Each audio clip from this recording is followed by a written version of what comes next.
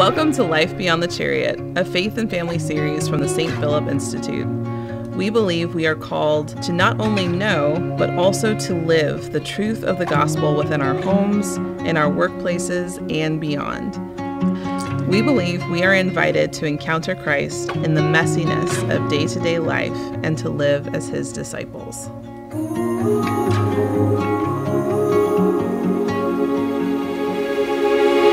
Welcome, everybody, to our first Life Beyond the Chariot 2021. We're going to talk about this year and what it has in store for us. But before we get started, my name is Mickey Seba. I am the catechetical specialist here at the Institute, and my dear friend and co-host. I'm Deanna Johnston, the Director of Family Life for the Institute. Happy New Year. Happy New Year. Yes. Season 2. It's funny. The idea for this episode actually came from a fellow listener and priest. When we asked for ideas, he's like, what if 2021 is not better than 2020? Because I know a lot of people were like, cannot wait for 2020 to end. Exactly. And maybe expecting that 2021 is definitely going to be better. But what if it isn't? Right. And the day that we're recording this is the day after some excitement at the Capitol. Yep. So, yeah. We made it 6 days. Right. So before we kind of just dive into our topic for today, Deanna, could you lead us in prayer? Sure. I really like this verse from Jeremiah chapter 29. Sorry. In the name of the Father, and of the Son, and of the Holy Spirit. Amen. For I know well the plans I have in mind for you, says the Lord. Plans for your welfare, says the Lord, not for woe. Plans to give you a future full of hope. When you call to me, when you go to pray to me, I will listen to you. When you look for me, you will find me. Yes, when you seek me with all your heart, you will find me with you, says the Lord. Good and gracious God, we thank you for the gift of our faith. We thank you for the gift of a new year, and we entrust ourselves to you. We surrender our worries, the uncertainties of the future, and we trust you in all things. Please bless our conversation and allow us to see the gifts that you are giving us in this new year. We ask these things in your name. Amen. Amen. The Father and Son and the Holy Spirit. Amen. All right, I don't know about you, but I always get excited at New Year's because I love the idea of resolutions. Yes. Although I'm terrible at them. I mean, I do pretty good for like the first week or 2 or 3, but usually I never make it past the end of January with most of them. I'm what they call, or what I deem myself as a classic fizzler. So go strong at the beginning and then it just fizzles out and I go flat. Right. But I am excited for my resolutions this year. So do you do resolutions? Yeah, I like the idea of there being kind of a reset point, but I think I'm similar in that, like, depending on what's going on at home, life happens and then you kind of fizzle out, but then the church is so good and then we start Lent. It's like, okay, fresh start in Lent. Yeah. But I really do enjoy just like taking some time at the beginning of the new year to just think about like, what is this going to look like, or what would I like to see happen in the new year? Yeah. I'm the same way. I decided this year to actually go with a goal setting planner. In the past, I've always done like Catholic planners, which is really great. But this year I decided I'm going to just do a goal thing. And so it just really walked you through like personal goals, professional goals, health goals. And so I was like, okay, I'm going to do this. So I set a few out for myself, turned them into resolutions. But I'm going to put you on the spot first. What are some of your top resolutions for 2021? I try to break it down into like spiritual goals, spiritual, physical. I have had 4 babies in 5 years, so it's like time to get physically back where I know I need to be, and I know I just feel better that way. Like making a real commitment to prayer and being serious about that and trying not to fizzle out. And then looking at my marriage and family life and like how am I making marriage a priority, like really trying to make sure we have date nights and get creative and it's not just like Netflix and snacks, but like real quality time together. But I think being more intentional, I think that's kind of like the overall theme of all of my resolutions is just intentionality. No, that's great. I think that is the driving word behind mine as well. I really try to put thought into what I wanted to do. And I think I tend to take more commitments than I can actually fulfill. And it's like when I tried to run a marathon or train for a marathon before I even did like a couch to 5K. Right. And then I was like, my body couldn't take it. And I do the same thing with New Year's resolutions. I tend to cram too much in there. And then by January, I'm like, I can't do it all. And then I'm like, whatever. I'm done with this year. We'll wait till the next year for me to do other resolutions, which I know is silly. But I'm the same way. I really tried to walk myself through these goals. Like what are, and I have a lot, but I do think a lot of it is intentionally restructuring my day. Yeah. Reprioritizing. So I guess my biggest ones are scripture reading every day. So I'm doing the Bible in a year with Father Mike Schmidt. So I'm really excited about that. 7 days in. I feel like I should pat myself on the back. Like I will pat you on the back. Good job. And I think we should put a link in the show notes to that podcast because it's amazing. Yeah, Check it's it out. really good. And I've always started, I think 3 times I have started Bible in a year things, and again, never finished it. So I'm really excited about that. And then working out, trying to just get healthy. And I've done it every day, but I am sore. So if you see me shifting around, my body hurts. So I'm a little sore on that. And just drinking more water, just again, trying to be physically healthy so I can be present with my children more, be active with them more. And one of the things I really want to do with my children is one-on-one time with each of them, really learning, like having special time for each one. I only have 3, so it makes it somewhat easier, I think, than parents who have more than that. But just to have conversations with them without the others interrupting. So those are, I would say, some of my biggest ones. That's awesome. Do you do the word of the year? I do. Yeah, we've been doing that for about 3 years now. We write our saint for the year and our word for the year. So do you want to share yours or you want me to? You can go first. Okay. So my word of the year is look. Mine is see. That is so cool. It's funny because I'm the type that no, I'm gonna click it one time and that's it. Yeah. That's the one that I get. My kids, they're like, don't like that one. That's what I do.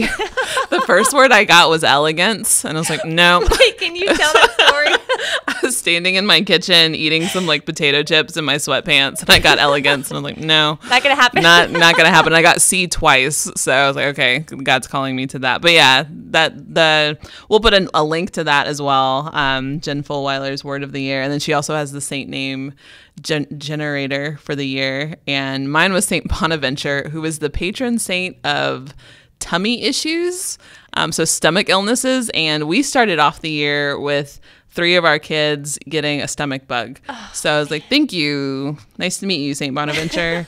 So, but yeah, I highly encourage that. But who is your saint of the year? Mine is Saint Margaret Mary Alacoque. Nice. Yeah, and what's interesting about that is, I guess it was back in November, I was going through some books that I wanted, and I just sent a link to my mom of some books I wanted for Christmas, and one of them was about Promises of the Sacred Heart, Devotion to the Sacred Heart. And there's a lot from St. Margaret Mary in there. And St. Margaret Mary or St. Mary Margaret? Oh, man, I'm drawing a blank now. Anyways, so I apologize in advance. I know it's one of those. But I'm only on day 7, so I have a while. You have time to get to know her, learn her name. So I am excited about that. And I even think what's fascinating about my word, which we'll talk about a little bit later in the episode, is how clearly God made it evident to me that is my word for the year. So I know we've been talking about resolutions and sort of how we do on them, but and I know we have had episodes about 2020 and how hard it was and challenges that it brought, but also beauty that it brought. And I know that it has been a common thing of people saying I just can't wait for 2020 to be over. And when we say that, I think we say that with an expectation that 2021 is going to be not just a little bit better, but significantly better. Right. But what if it's not? Yeah. What if it's not? Right. What if it either stays sort of where we have been and sort of this state of frustration or confusion or restrictions and loss and pain and grief, chaos So what do we do? What do we do with that? Yeah. And I hope that this episode can offer some hope. Yeah, and just some encouragement for those who may feel anxious about the year ahead. Because like we said, we're 7 days in, and a hot mess has erupted already. And who knows what's to come. And it can be very easy to just get stuck in that mindset of, like, we have no control over the situation, or to just worry about a lot of things. And it's not to downplay like the reality of anxiety and the various worries that different people have.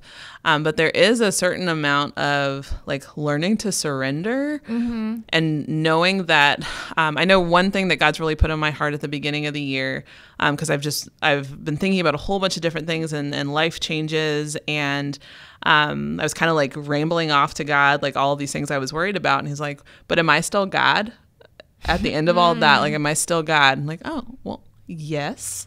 And so like having that in mind as I'm worried or giving things over to the Lord, it's like, well, at the end of the day, is God still God? Yeah. Okay. Then it's going to be okay. It may still be uncomfortable, and it's not to downplay the reality of people's suffering and the uncertainties ahead.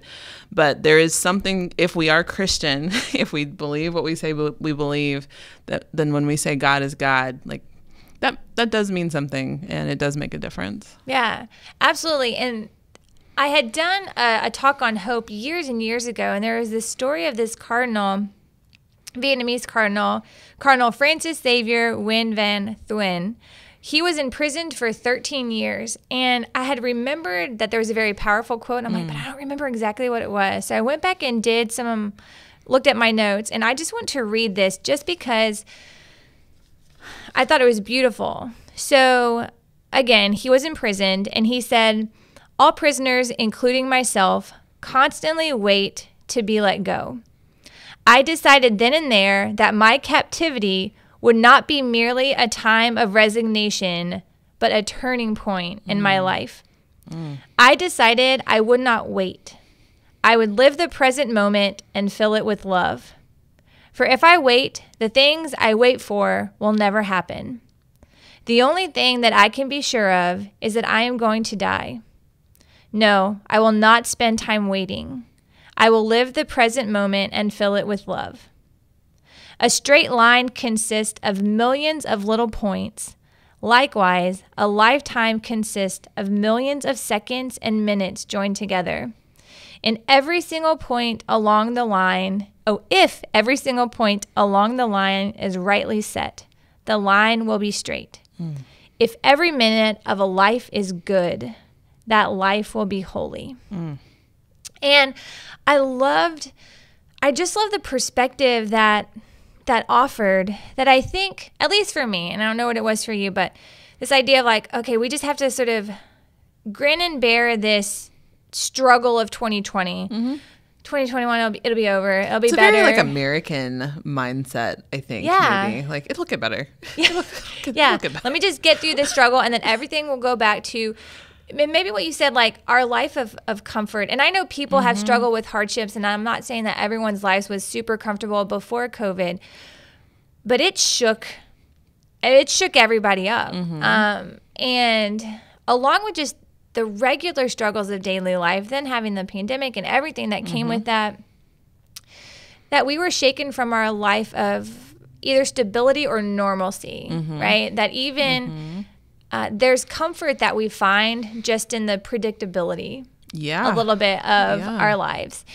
And the fact that maybe we were just waiting, like, I'm just going to wait for this to end, and then things will get back to maybe what they were, at least close to it. And what this cardinal said is, he said, I'm not going to wait. He said, this time right now is not a time of resignation, but a turning point in my life. And I just encourage, and this is me speaking to myself as well as our listeners, but I encourage you to think like, this will be a turning point in my life because God wants it to be. But with that, it does take some effort and work to look at what he's trying to be what he has been trying to teach us, what he's been trying to offer us in this time. Absolutely. So kind of another story that goes along with this that ties into my word for the year, which was look, is I'd asked my mom for another book. I really just liked the cover. I'm like, oh, that's a really pretty cover. That's pretty. So I was like, hey, Mom, can you get that for me? And she did. She got me all the books I wanted, which was only 3. But it was, I forget exactly what the title is, but I'm only, 1 chapter in. But it told this story about that there is this woman who was just frustrated and worn out by everyday life and had all of these worries and anxieties. And she would lament to her husband every day about how hard things had been and how much she had been struggling, all of her challenges. And he said, I'm going to get her some flowers, a bouquet of flowers. So he goes to the store, gets her this bouquet, sets it on the table. She comes home from work and she's just focused on, dinner or getting things ready for kids the next day. And she walks by this table multiple times and never notices this bouquet of flowers. And that's where the author stopped. Mm-hmm. And she said, what if God is like that with us? That he is giving us these bouquets, like he's setting these bouquets in front of us. And in my book, it said, we need to stop. We need to look. Mm-hmm. And that was my word of the year. I'm like, okay, God, I got your message. I need to look. Oh, man. And I think that that's one of the lessons that we can all learn is that with this past year, like 2020, I do think it has made all of us stop. Mm-hmm. Most of us were made to stop. Mm-hmm. Are things that we were just accustomed to. And maybe some of us reacted well to it. I did not. And we've talked about all those in past episodes, so I don't want to rehash it. But it made me stop. Mm-hmm. And then I had to figure out, and I didn't consult God enough. Like, how do I get through this? What but I think it made us stop. And now I feel like going into 2021 that God's just like, just look now, you have stopped. I have tried my best to give him more control, although I didn't even know I had control issues until this year. Same. But now he's like, look, I want you to look. I'm there. I'm here. Always. Look for my bouquets. And so that is something that I encourage our listeners to do. Like, what are those bouquets that God is sending us? But it doesn't. We have to be intentional. We have to be looking for it. And open. Because if we're not open to seeing the gifts that God wants to give us, then it is going to be, I think it is very easy to just have those blinders on and just be like, well, I'm just looking at the situation right now and I don't like this situation. And who knows what's going to happen next. But in the meantime, God's hand is moving and shaking and, really beautiful things are happening. I know for me, looking at the last year, it was hectic, being at home with 4 kids and trying to work and trying to do homeschooling. My husband trying to teach from home. It was chaotic for a season, but there were also these, just such beautiful moments of family time that normally we wouldn't have had. And I mean, it was a lot of family time. It was a lot of togetherness, but it was a gift. And I hope that our kids really received that gift. But being able to see the gifts that God lays in front of us, but it means having eyes that are open and being willing to look at the Father and to just trust him. And I think, I can't remember the name of the book either, but it's by Emily Wilson. And it does have a beautiful cover. So we'll put the name of that in the show notes. I think this is Awaken. Awaken the Heart. Something like that. It's a 52-week sorry, Emily. walk through. I know, I'm so sorry. But I really like it. So, yes. Yeah. But that's something that I noticed too, that I was focusing a lot on the negatives of my life. And I'm like, I need to really focus on those things that I'm grateful for. It's really hard to be negative when you're focusing on your blessings. It's amazing what having a spirit of gratitude, how that really does change everything. That can really just change a total mindset. So digging into that this year. Yeah. So I guess I guess 2021 is going to be what we make of it. Mm-hmm. And there are many things that are going to be outside of our control. Mm-hmm. But there are a tremendous amount of things that God has placed within our care Mm-hmm. that he wants us to do something with it. Mm-hmm. Our time, our children, if we work, our career, our families, our spouses, Mm-hmm. that this should not be a year of like, I'm not going to waste time. Yeah. Yeah. And I think, again, the gift of 2020 is that it revealed to me a lot of areas of weakness, a lot of things where my priorities were out of whack. Yeah. And I didn't even know how much it was affecting, how much they were out of whack until it just like hit me in the face. And I think at least the gift of this year, well, I don't know, is I hope, but we're not going to have like too many more surprises. Although I have no idea. Just buckle in, folks. But we already know, I mean, many of us already know what it's like to lose our job. Yeah. To not be able to see sick family members who are in nursing homes or the hospitals. People who have had to readjust to their work schedule. Kids, I mean, our poor children who have had to learn how to go out en masse and learn from the computer and then learn in person and then have to go back to learning from the computer. Right. And that I think hopefully now we've been shaken from a life by comfort. I mean, just what we think like, okay, this is just my daily routine. And we've been shaken of that. And hopefully it gave us perspective of, okay, well, what do I need to work on? And I think 2020 really revealed a lot of that to me. Oh, for sure. For sure. And I think that I think one of the gifts that is coming out of, this era that we're in is that it's a reminder that we are called to become saints. And that is not going to be like spa treatment to journey down that road. And I mean, I'm sure many people are familiar with the quote from Pope Benedict. The world offers you comfort, but you were not made for comfort. You were made for greatness.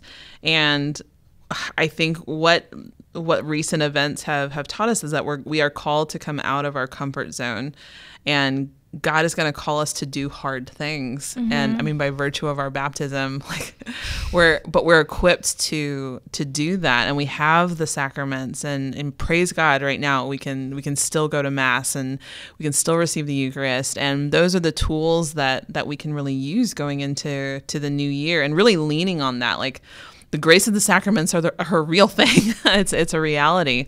But to just recognize that, yes, these are difficult and uncertain times, but we have faith that God is with us in it. And yes, there will be suffering, but there is always resurrection. And yeah, we may not know the details of what's to come, but God is with us in that. And also that it's okay to be sad. It's okay to it's okay to not be certain of what's ahead. And yeah, I know you had talked about St. Thomas Aquinas and some of his remedies for for sadness. Yeah, and I think too, because when we think about we don't know what's to come, and it could very well get much worse. I mean, I have no idea. Like, worldly speaking. But it does. The beauty is it does not have to get worse with our soul. It can. I love that song. It is well with my soul. I love that song. Like, that is what this year can be. So even if by all worldly standards, it gets worse or it doesn't get better for us, and there is just sadness around us and chaos around us, right? That it can still be well with my soul. Amen. Yes. And prioritizing that relationship with God. But that doesn't mean that just because we do that, we're just going to be happy and joyful and bubbly for all of 2021. Right. And so I love that St. Thomas Aquinas actually had these remedies for sadness. So we're going to quickly go through these 5 remedies. First one's one of my favorite. The first and the last are some of my favorite. The first remedy is to grant ourselves something that we like. Yes. So it's okay if you want that Snickers bar or a glass of wine, ice cream, I don't know, you name it. Just make sure it's not a sinful thing. Right, in moderation. Right. Yes. But it's okay to grant ourselves something Treat yourself. There Treat you go. yourself. Yeah. I'm sure. Yeah. Treat yourself. Thomas Aquinas. Yes. Exactly. That's awesome. The second remedy, which I actually do a lot of. Me too. Yeah. We're kindred spirits in that way. Is weeping. Yeah. Having a good cry. Absolutely. Like a good ugly cry. Yeah. Like just I'm such an ugly crier. Like, swollen face. Like just get it out. Right? Yes. I have to not go around people like 2 hours after I cry because they're going to be like, whoa. What happened? Exactly. But St. Thomas Aquinas, he did say, a hurtful thing hurts yet more if we keep it shut up, because the soul is more intent on it. Whereas if it be allowed to escape, the soul's intention is dispersed, as it were, on outward things, so that the inward sorrow is lessened. So have that good cry. Yeah. It's all right. Yeah. It's good. And this third one, I think Deanna and I do a lot together. Yes. Which is why I'm so grateful for her friendship in my life. Same. But the third remedy is sharing our sorrow with a friend. And knowing that, I think one of the biggest things with this COVID thing is the whole idea of feeling isolated. Yeah, and lack of community. Yeah. And to not let that it is okay and actually very good for us to share our sorrow with a friend. We don't have to share our sorrow with all of Facebook or Instagram or social media. I have found that really doesn't really play out really well. Yeah. But a true friend who knows our heart, but will also point us to those things that are holy and can help us walk in our way of holiness. Exactly. The fourth remedy is to contemplate the truth. And one of the best ways for me to do that is absolutely to read scripture. If you haven't cracked open that Bible in a while, let this be your year. Open yourselves up to the truth of God's word. But you can also do this through like nature, right? Looking at the beauty of God in nature, in music, in art. So if that's something that you don't really dive into, is what are those things that are good, beautiful, and true?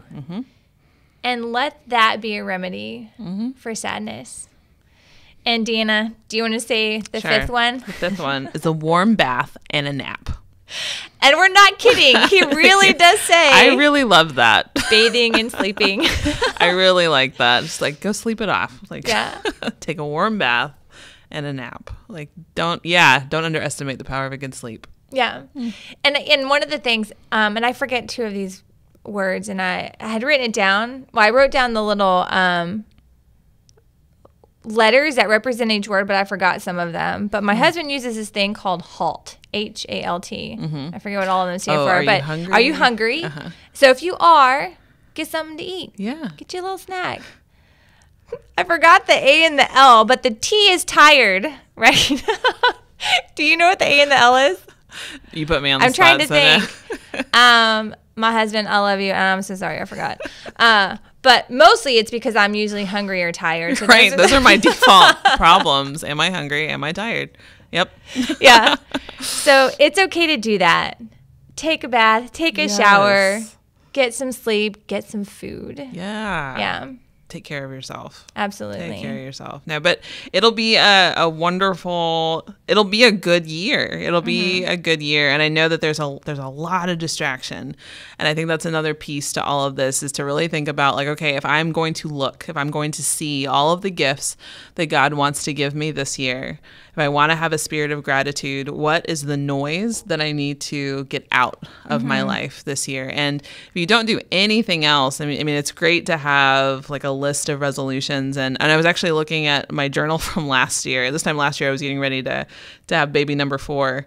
And I had written out like, okay, here's everything I want to do in 2020. And it struck me that one of the things I wrote was, if I can just grow in my faith this year, like that'll be enough.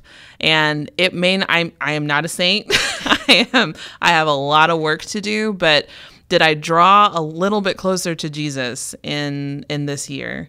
then okay, then it's not a wasted year. God doesn't waste suffering. God doesn't waste prayer. Like there's so much that God wants to offer us, but being able to have eyes to see and ears to hear and to be receptive to all of those different gifts that God wants to give us. So, I mean, pick a saint of the year, pick a word of the year, but just look for how watch God move this year. Like I really think that's one of the things he's inviting us to. Watch what he can do. And it may not be what we're expecting. It may not look the way that we were expecting.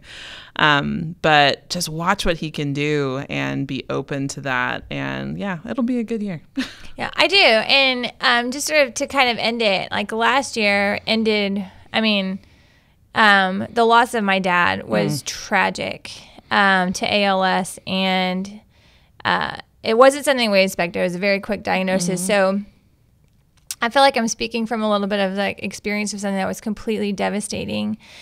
But I learned so much through that experience. And even the heartbreak, I mean, I still grieve. And there are some days when my emotions are just like something triggers me and I just start crying. And sometimes it just feels surreal or, but God has just shown me so much of his mercy, even in the devastation. And so I hope that people, when we're talking about it's going to be a good year, I hope that they really believe that, because like you said, our God is still our God. And it doesn't mean that devastation is not going to happen.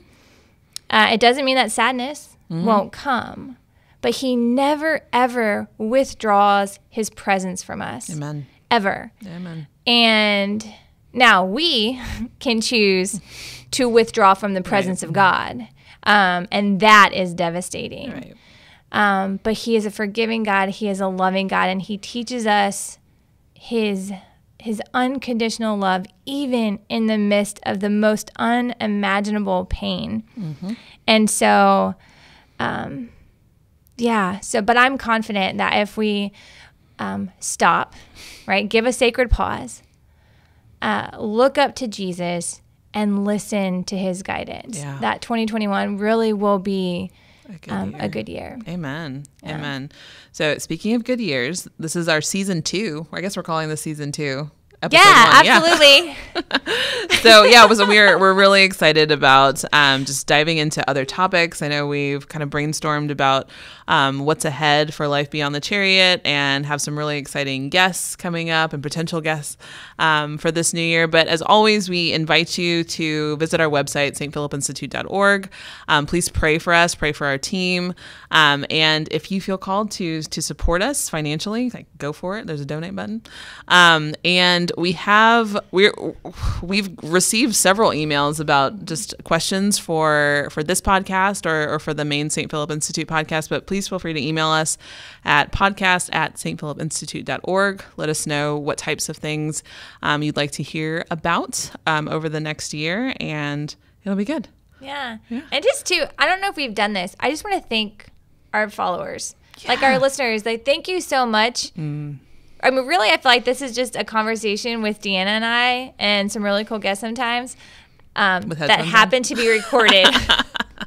But the fact that you guys have been engaging with us and letting us know what you think, we are just so grateful. So thank you very much for your listening, for your input. And I hope that that you guys are in our prayers. And we do listen. I think our first episodes that we planned out for 2021 have all come from suggestions of people who we just asked. So shout out to Father Guillermo for the suggestion for this episode. Awesome. All right, friend. Should we close with prayer? Absolutely. Awesome. In the name of the Father and the Son and of the Holy Spirit. Amen. Good and gracious God, again, we thank you for the gift of our faith. We thank you for the gift of this new year. Please help us to see your goodness. Please help us to look for the gifts that you are wanting to give us in this new year, and help us to have the courage to say yes to you as you call us out of our comfort zone. We ask all these things in your name. Amen. Amen. In the name of the Father and the Son and the Holy Spirit. Amen.